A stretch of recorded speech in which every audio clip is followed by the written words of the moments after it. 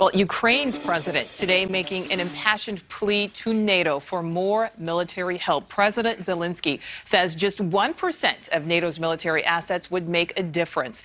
And new claims from Kyiv allege Russian forces are forcibly taking thousands of civilians from Mariupol and shipping them back across the border to Russia. Correspondent Robert Sherman is live for us in Warsaw. Robert, obviously an alarming allegation, but despite that, there are signs Ukraine's forces are starting to repel Putin's troops.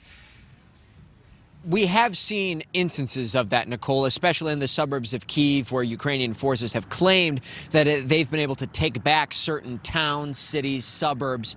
Elsewhere in the country of Ukraine, the fighting remains fierce. 1 month of war in Ukraine and the conflict showing no signs of easing up. The Russian onslaught taking its toll in the northern city of Chernihiv. The mayor there posting this video on social media showing the damage to the besieged city. Homes destroyed or burning, debris strewn about. He calls it a catastrophe and claims Russian troops are deliberately targeting grocery stores. In another development, the Ukrainian Foreign Ministry accusing Russia of forcibly relocating more than 400,000 people from Mariupol and other parts of the country, possibly to be held as hostages to pressure Ukraine to give up. The claims could not be independently verified. But in other areas of the country, signs of progress as Ukraine's Navy says it sank a large ship near the port of Berdyansk. Fire and thick smoke billowing from the ship that had been used to supply Russian forces with armored vehicles.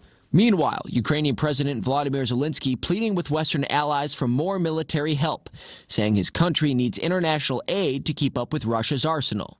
The Ukrainian army has been resisting for a month in unequal conditions, and I have been repeating the same thing for a month now. To save people in our cities, Ukraine needs military assistance without any restrictions. And in a suburb of Kyiv, this image, a man carrying 2 shopping bags against the backdrop of a burning warehouse hit by a Russian shell. A chilling look at the new normal in Ukraine as life goes on as much as it can.